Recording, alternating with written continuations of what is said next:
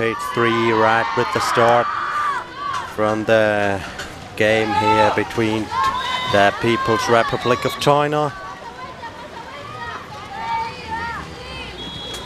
and Singapore.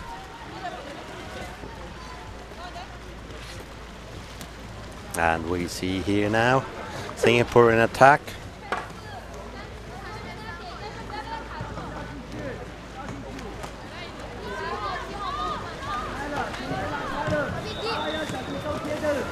The women's category here. We see China is defending with with a 2-2. That means they have 2 players in the defense in the back and 2 in the front. And here we had a first long shot on the goal. So really well blocked by China. And ball possession for China.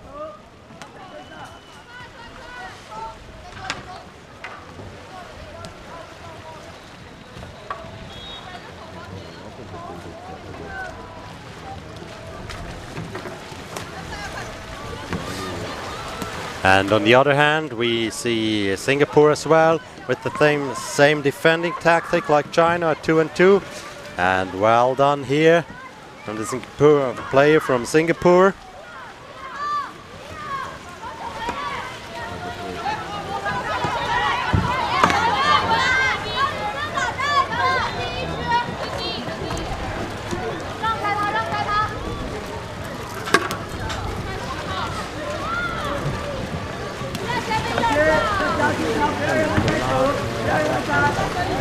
And here was a foul.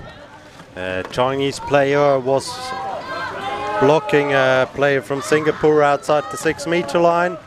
And now here we have the reset of the shot clock. That means Singapore get another 60 seconds to attack here. And we have Singapore with 1 player inside the zone. And here nice passing. And here we have an obstruction called by the second referee by James Mitchell from New Zealand. A former national team player who played several world championships. And we have now the team from China in the attack. They send one player into to try to put the defense from Singapore under pressure, dribbling the ball around.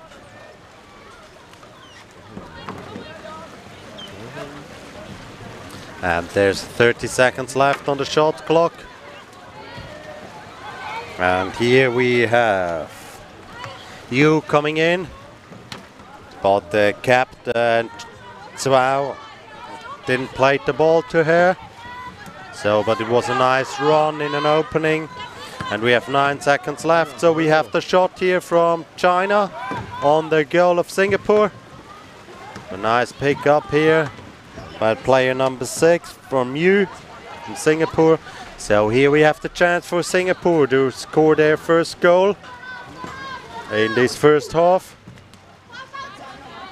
That ball was just a bit too high, but nice recovery here from Lim, playing the ball back out, giving her teammates time to set up properly. And we have Yu inside the Chinese defense, try to push out Wei. Here we have a really nice hand-to-hand passing, and a shot. It was a little bit too high, it went over the goal. So ball possession for the team from the People's Republic of China, the locals here.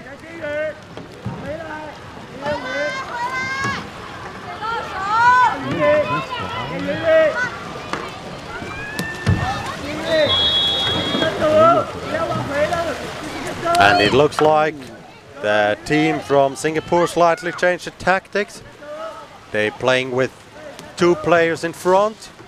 Right offensive, try to put the players from China quite early under pressure.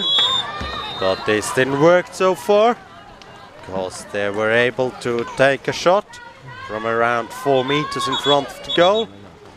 So we have a corner here now for China.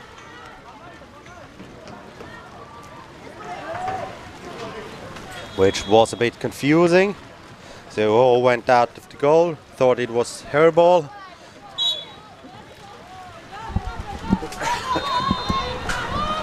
And we have here now China in ball position. Oh, well done by Du. Pick up this ball, avoiding the obstruction foul here. And we see a steal soon. And chasing for the ball. And we have a paddle foul here from which gives China another minute to attack. There was no reset on shot clock.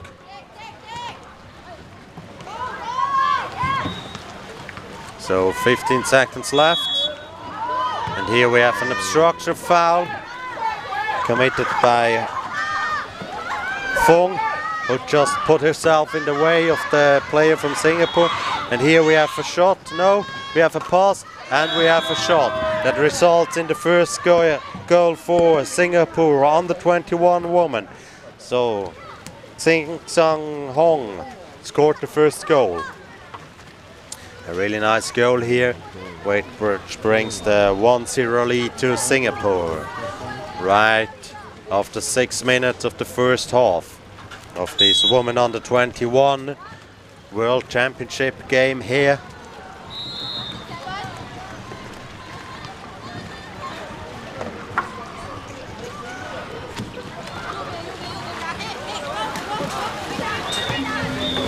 And we have now here Lim, who's chasing after the ball to the Gadavism.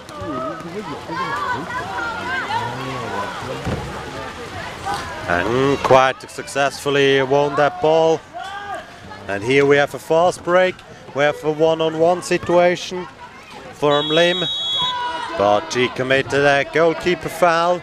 That means she just paddled into the goalkeeper, touched the goalkeeper significantly before she shot the goal.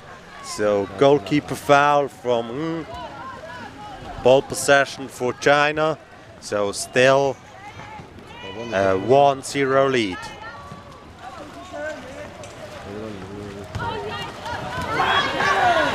But again, just got the ball, passes it to their teammate Lim, and now the goal is open, and now there's the second goal for Singapore. So we have a new score. Singapore 2, People's Republic of China 0.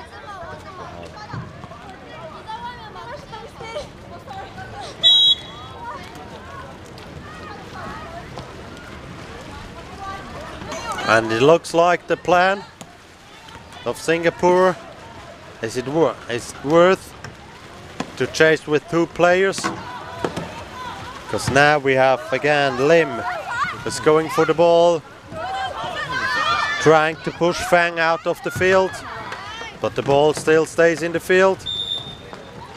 But now it was Yo who just pushed the ball out of the field with her paddle.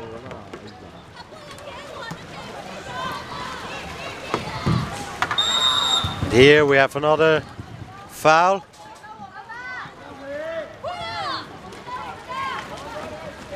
So ball possession for China.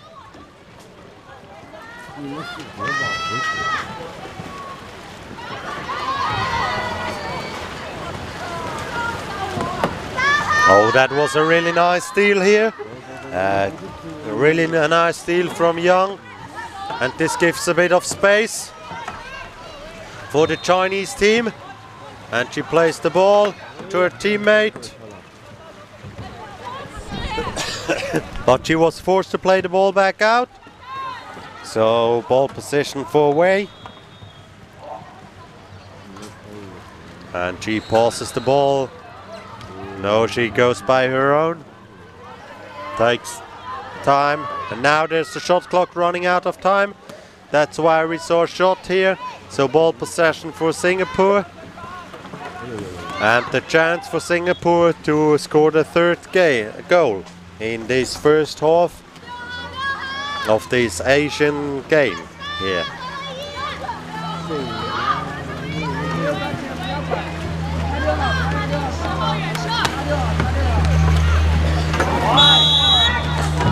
And here we saw another shot. Just missed the goal. So ball possession for China.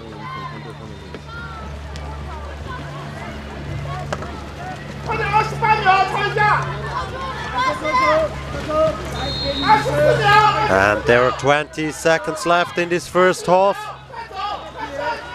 And the question is it enough time? Or will the Chinese shoot at the goal and score their first goal in this game? Here's the shot.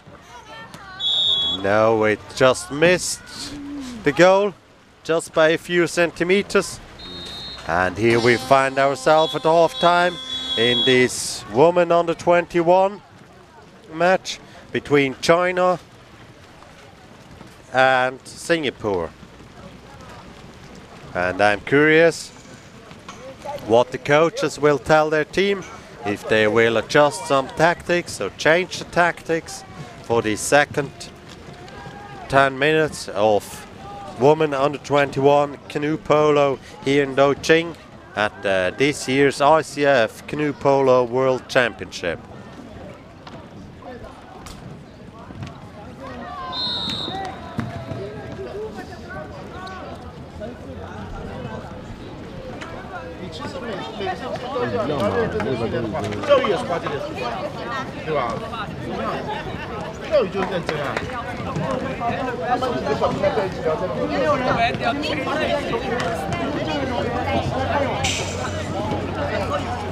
他们几个小姑娘就没事就几个船凑在一起就聊天。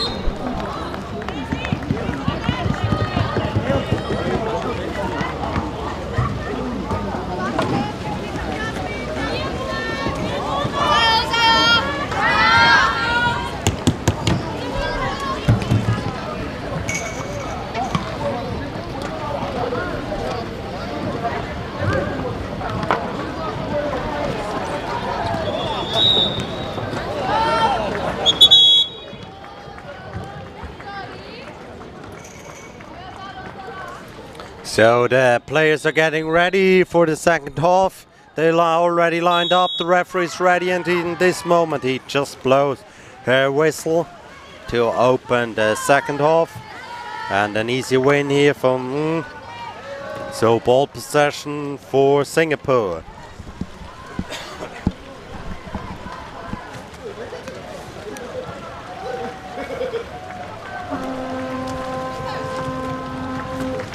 And Singapore in the attack. It's the same setup than before. One player inside. In the name of you. And the ball just left the pitch. So ball possession for China.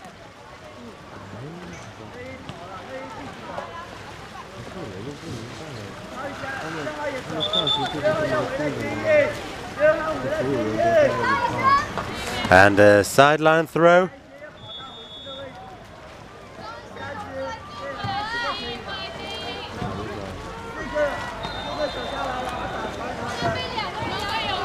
That sideline throw taken by Wei, number 2.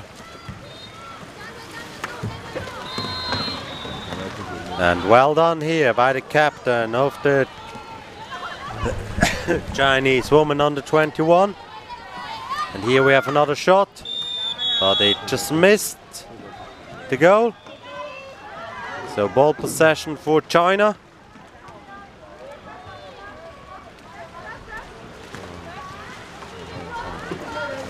And we still see there are 2 players from Singapore try to disturb the attack from China quite early.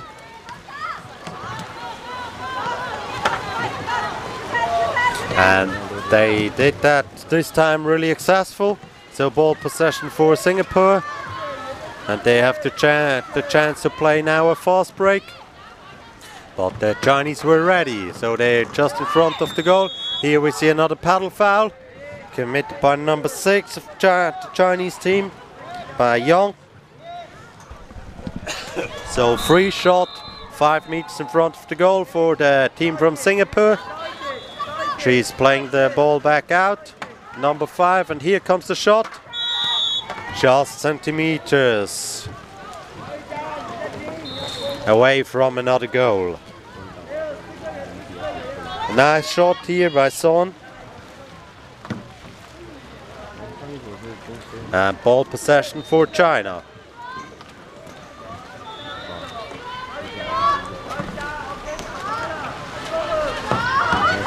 And it's the first time for both teams, I think, that they play at the World Championship in the women's under 21 category. And here we saw a really nice shot. Wow. From play with number 6 from Young. But the goalkeeper of Singapore, Hon, was ready to just block this shot. The ball went to the corner, so corner for China. And this forces the player from Singapore to come down in their own half. So they are, 6 of them are just inside the 6 meter. But here's an infight going on. But now advantage for Singapore. That means that Lee did a foul. And we have here now a fast attack from Singapore. An overload, a really nice passing to Ng. And the 3rd goal here. One-on-one between Ng and Low, with the better end for the scorer.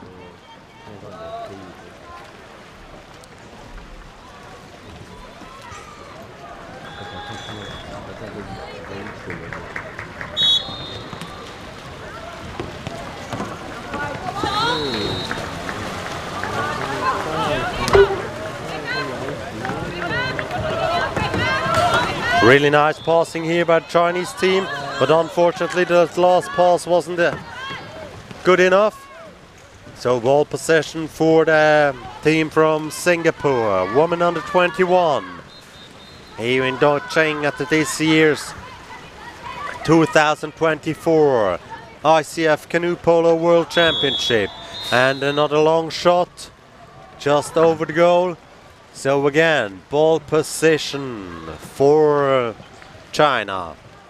And the next chance to score the first goal, to replace the 0 on the scoreboard with a 1.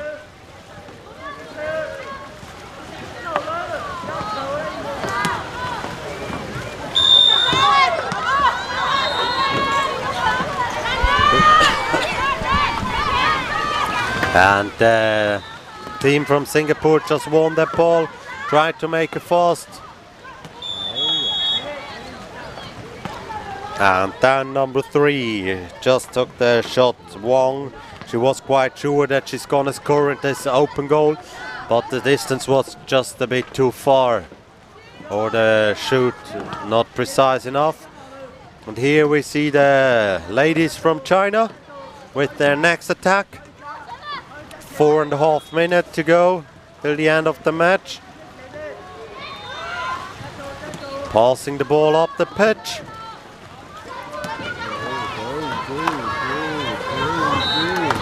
Well done here by the captain. That was an important thing by Chow. But the goal from Singapore looks blocked, but that's a nice run and a nice shot. And unfortunately, it just hit the upper bar. So ball possession for Singapore again. And Xiang just tried to slow down the Singaporean attack. And here we have, oh, there was another goal from the number 7 from Singapore, from Jervis Lim. And in total, that was the 4th goal for Singapore here on page 3.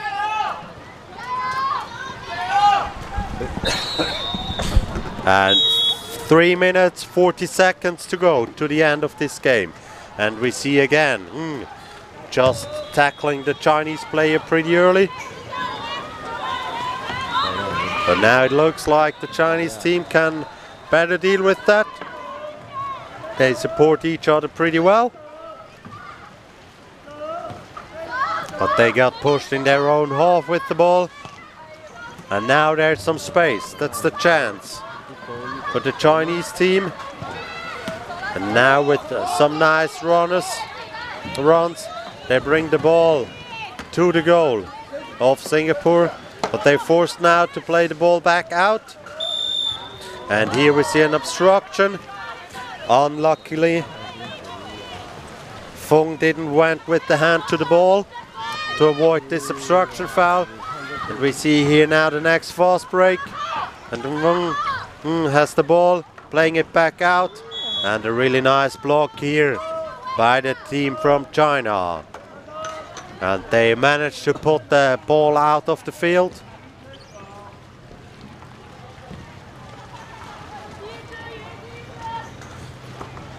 So another corner for Singapore.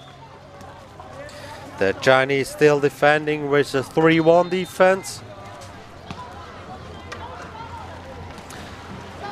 Low in front on the 1. And then Singapore is forced to play the ball back out due to the defending skill of China.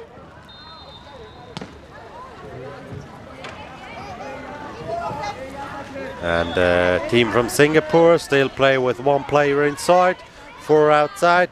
And we see now that Liu adapted to the tactic of Singapore, and the Chinese team try early to disturb their attack. But now that we have a ball inside the center, another shot from home was just a bit too high, so it went out the field. So ball position for China. And an unlucky mistake here. And she just anticipated this situation. So another goal for Singapore. And we have a new lead here. Singapore is leading by 6 goals. No, excuse me, 4 goals against China, who has 0 goals at the moment.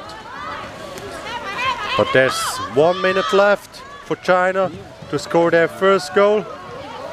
Unluckily, it's already gone. And here's the long ball. Will she be able to score? Or is there enough pressure from the Chinese player? Yeah, there was. She was forced to play the ball back out. But she gets the ball back. Plays it to the middle, to her teammate. And here's another shot, another goal. Almonda Quyen Soon just scored the 6th goal for Singapore. And 38 seconds to go. And now we can say for sure it's a win for Singapore here. But the game has to be played till the end.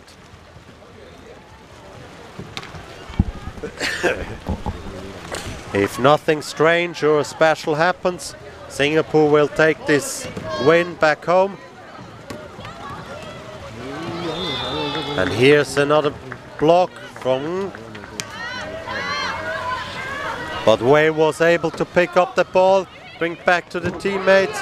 Oh, that was really unlucky. That would have been the chance to score a goal. And 5 seconds left on the clock. But that's not enough time to score another goal for Singapore. So with a result of 6-0 between Singapore and the People's Republic of China in this women under 21 match.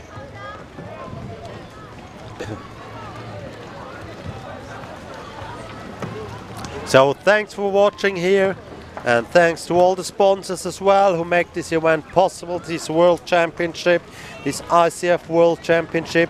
A special thanks go to the two big federations, to the International Canoe Federation, to the China Canoe Association, who wants to push polo forward on another level in their country, and to a special thanks go to Huzhou City, to the Deqing country, Upin Sports, Guangkong Group and Latour Sports, and last but not least to Kailas Outdoor Equipment.